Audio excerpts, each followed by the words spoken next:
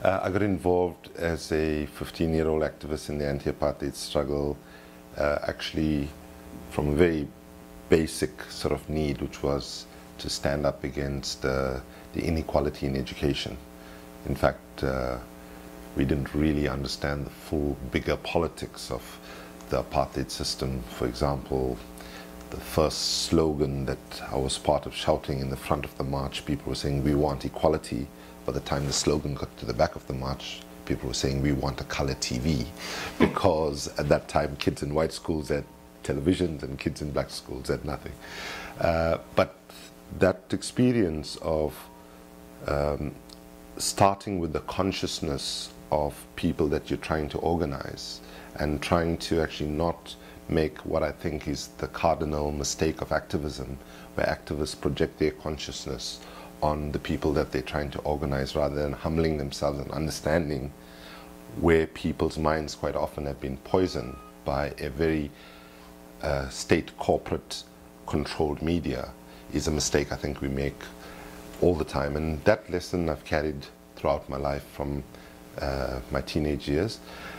Of course, I was in exile, came back after the first democratic elections, decided to stay out of government and work to strengthen civil society. In fact, the joke we used to have in the period of the transition from apartheid to democracy was that the term NGO in the South African context at that time didn't stand for non-governmental organization, but actually more appropriately could be for next government official, because so many people went from the NGO community into government.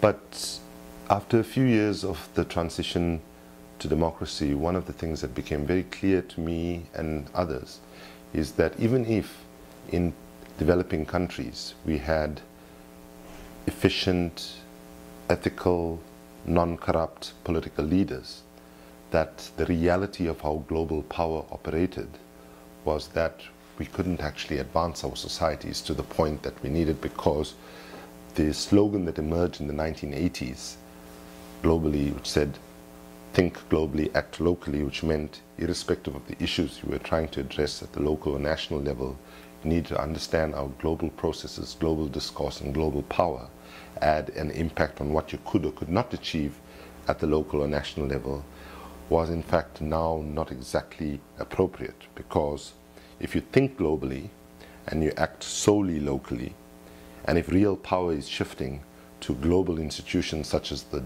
World Trade Organization or the World Bank or other intergovernmental organizations at the supranational level, then in fact people, particularly in developing countries whose governments do not sit at the G8 or the G20, are then actually removing themselves where power is increasingly shifting.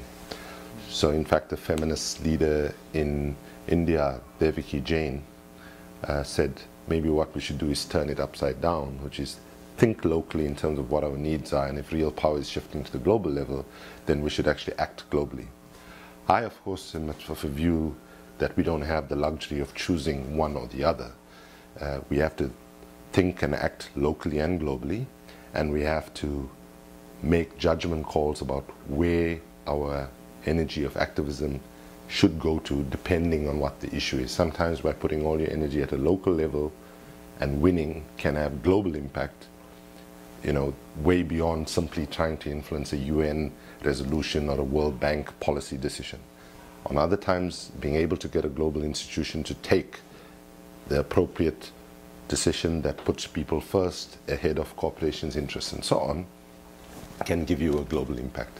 So because of all of that sort of ferment in my own thinking at that time, when Civicus World Alliance for Citizen Participation, which is a global umbrella body for non-profit sector, approached me, I agreed to join, and for 10 years worked as the Secretary General of the Civicus World Alliance for Citizen Participation. And during that time, one of the things that became clear to me was that one of the weaknesses in activism was that we actually mirrored the same dysfunctionality that existed within governments in the non-profit sector, which is, we had an environment box, a poverty box, a peace box, a youth development box, and so on. And that in fact we needed to actually bring those agendas closer. And I did quite a lot of work at Civicus trying to bridge those gaps within civil society. But as an African, I began to get more and more concerned and aware that in fact environmental destruction was actually driving poverty and making the circumstances of poor people worse and worse. And on the other hand, poverty was also then a driver of environmental destruction, because if somebody does not have access to energy and they live in a forest, they are going to chop down trees to actually burn fuel for energy. So I then began to volunteer in different environmental organizations and served on the boards of Earth Rights International, which does environmental litigation, which is based in the United States, the Global Reporting Initiative, which GRI, that encourages governments and businesses to report on social and environmental impact, based in Europe. And then in Africa, I volunteered to be on the board of Food and Trees for Africa, that does more service delivery type of work. To be honest, at the end of my time at Civicus, I didn't really want to work globally again. I'd lived out of a suitcase for 10 years and didn't particularly like it, and was actually wanting to go back to grassroots activism, which is something where I come from. And actually, if I think of all the different things I've done in my life, the thing that gives me most personal satisfaction is in fact grassroots activism. But when people ask me why did I join Greenpeace, I say the reason was that my daughter told me to. And it is actually exactly the case, because Greenpeace approached me while I was in the middle of a hunger strike to put pressure on my own government in South Africa to stop protecting the dictatorship of Robert Mugabe in Zimbabwe. And Greenpeace called me on the 19th day of the hunger strike, when I'd just been on water for 19 days, and I said, sorry, the timing is a bit bad. But that evening my daughter called me. She had seen me on BBC, and she was in the UK, and she said, Dad, why are you still doing interviews? You're looking like a skeleton and so on. So I said, no, I did that like 5 days ago. She said, oh, that means you're even more thinner now since I saw you. And then I said, no, I only took this call from you, and the folks from Greenpeace called from Amsterdam. And she asked me what I said to them. I said, bad timing. And she said, Dad, I won't speak to you if you do not give it serious consideration, because Greenpeace and the mission of Greenpeace is about my future and about protecting this planet. And unlike some other organizations, they don't only talk, they're prepared to take peaceful and non-violent direct action, and I really would like you to consider it. I was quite taken aback by it, actually. It was the first time she laid out her card so clearly about where she stood, because when she was younger, she would always joke with me and say, Dad, I'm not going to be like you and worry about everybody else in the world. I'm going to go in business, make a lot of money, And it was the first time. And then she said, Greenpeace is the kind of organization that I'd like to work with for the future. And the entire process of my application, she was involved in writing the letter of application, editing it, and so on. But I choose to tell the story. Of course, even some of my colleagues in Greenpeace think it's not to say that you did it because your 16-year-old daughter told you to do it. But I advisedly choose to tell the story because I think the struggle to end environmental discussion and prevent climate catastrophe is not about some nebulous struggle about saving the environment and saving the planet and saving the climate. But it's a struggle to secure our children and grandchildren's future. The planet itself will survive. It's whether human beings' ability to be on this planet is what is at stake. So the day one I started at Greenpeace, it was very interesting for me because virtually every interview I did, whether it was with people in Canada, US, Europe, Asia, Latin America, the question was, so you're giving up on poverty and you're going to the environment? And I genuinely have been arguing, way before Greenpeace anyway, that the struggle to end global poverty and the struggle to ensure environmental sustainability and prevent climate catastrophe has to be seen as two sides of the same coin. And unless we can bring those two agendas together, we do not stand a chance. As a young student in exile when I was in the US, I heard for the first time, for example, this phrase, the red-green tensions. This was the tensions between labor and environment. And today I'm really happy to say in my work at Greenpeace, we are talking now about a red-green alliance between the unions working closely with us to actually advance things like, for example, for the first time the global trade union movement has a woman leader, Sharon Burrows from Australia. And this is not to be just to be immodest, but she speaks on the environment more eloquently than I do. At the Rio Plus 20 summit, when we had a meeting with the Secretary General of the UN, Sharon Burrows, the head of the International Trade Union Movement, said to the Secretary General, our main agenda is to promote decent work and decent jobs. And why we as trade unionists are committed to the struggle to end catastrophic climate, or prevent catastrophic climate change, is because there are no decent jobs on a dead planet.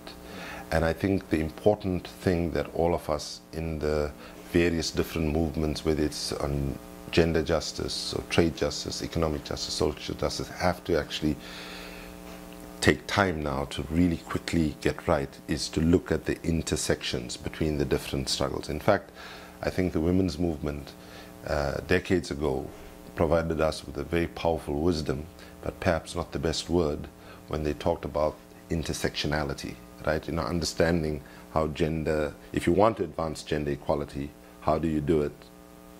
By understanding how gender intersects with race, class, ability, religion, and whatever else, you know. So I think that's like a task that all of us, in whatever issue of justice we're working on, I think not only it's a strategic thing to do, but I also think that today we need to understand that it's irresponsible not to make the connections of where our different struggles intersect.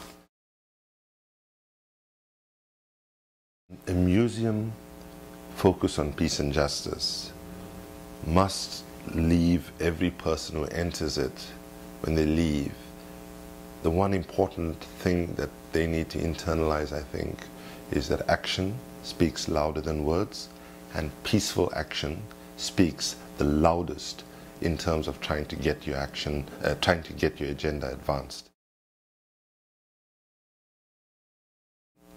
Having been through the brutality of the struggle against apartheid, I'm now very clear in my mind that even though often there might be justifications why people would arrive at a conclusion that the excessive violence of the state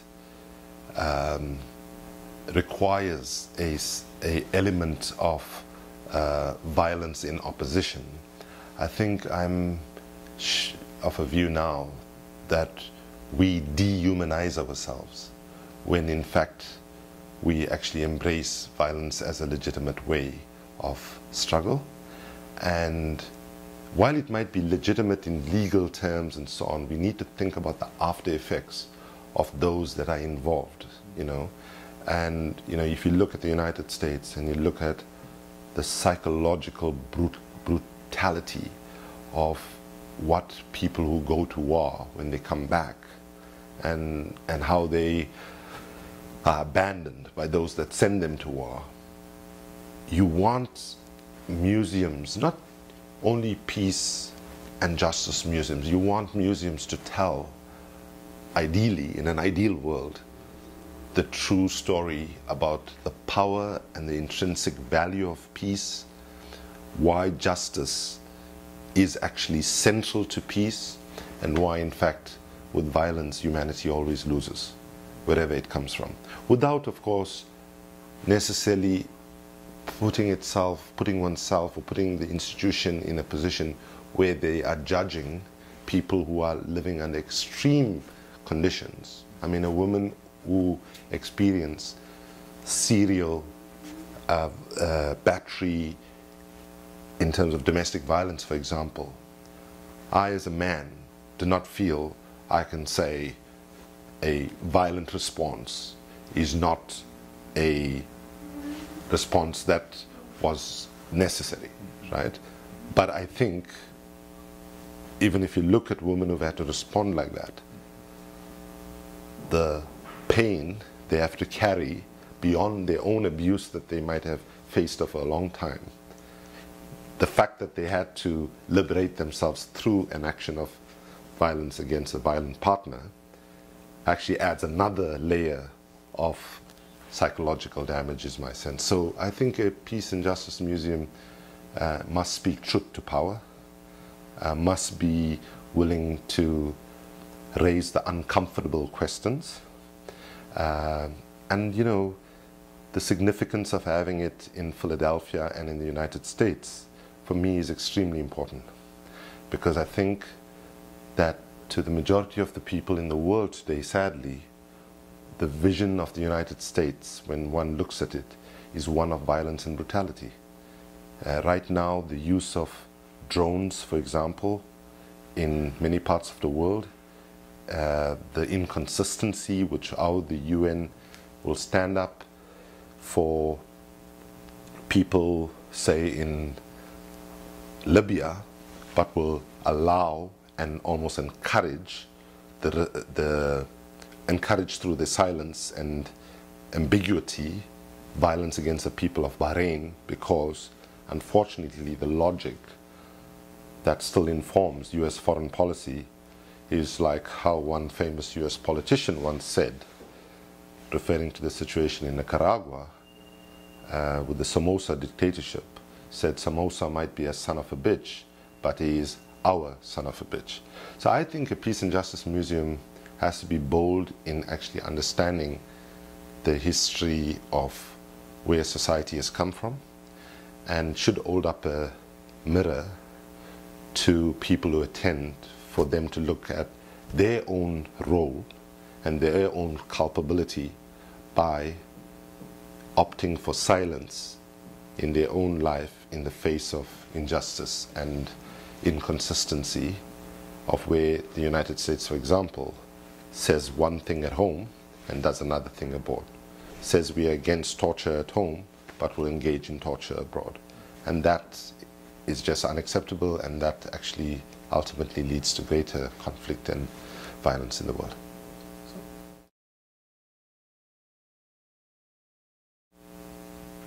I think if we are brutally honest, the current and previous adult leadership has actually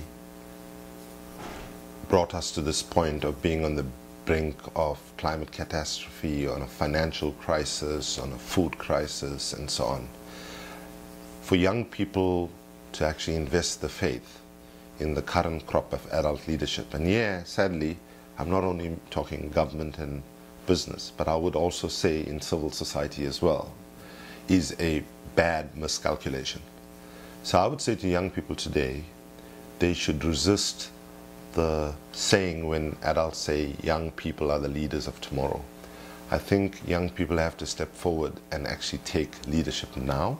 If we look at some of the momentous changes that we have seen in the world, if we look at the Arab revolutions, young people were a central part of that. If I look everywhere in the world where I go, in my role in Greenpeace, it is young people that are in the forefront of the climate justice movements, the young people who get it. And the reality is there's a complete absence of intergenerational solidarity. The current adult leadership, particularly in government and business, are governing this planet in a way that suggests that we don't have children and grandchildren and future generations coming.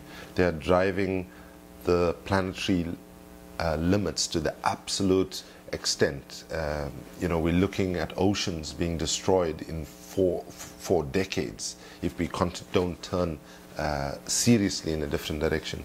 So I think also young people, you know, the approach of adults usually is to see them half empty rather than half full. You know, they look at what young people don't have rather than what young people have. And I think history has shown that when push comes to shove, when injustice gets to the point where people have to say enough is enough and no more, it is young people who step forward first. If you look at the Occupy movement that captured the world, if you look at the profile of the movement, of course there were inspiring adult leaders that were there as well, but largely it was driven by the passion and the vision of young people. But the most important thing young people bring, I think, is a fresh lens. They can look at the world and say, well, actually this hasn't worked before, why should we try it again? You know, as Albert Einstein put it, you know, insanity, the definition of insanity is trying to do the same thing that you've always done and expecting to get different results. So putting it differently,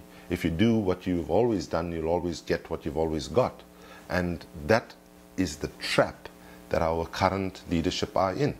I mean, you know, President Obama, for example, would appear to be a well-meaning person with decent values and so on, but he's stuck in a system where he has to largely follow that which comes before him, and the defense of current institutions that drive inequality, that drive conflict, that drive an imbalance of society as well as the world has to be challenged. And I think it's only young people who take the time to educate themselves, and that's why a museum is can be a catalytic institution to actually infuse new knowledge, ask new questions, and so on. But I also think that, you know, a museum should not be judgmental. It should create the basis for people and an enabling environment for young people and older people to actually arrive at their own conclusions by providing valid, authentic historical knowledge and helping pose the right questions so people can actually explore different paths to actually generate new ideas and new solutions. It's important also that for young people not to get consumed by pessimism, because that's the main thing I find I'm doing now. Like, you know, I'm speaking to people where people actually come into the conclusion that we're going to lose. You know, when we look at the facts on our environment, when we look at where the climate negotiations are and where the scientist tells us to be and where the climate negotiations are, it's understandable why so many people feel so desperately pessimistic. And yeah, I would say there's a very helpful Mahatma Gandhi quotation which I draw a lot of support from. Gandhi once said, first they ignore you, then they laugh at you, then they fight you, and then you win. Let's be very clear. Those with power in government and business, are not ignoring us, they're not laughing at us, they are fighting us. And let's hope the fact that they are fighting us means that we are one step away from actually winning.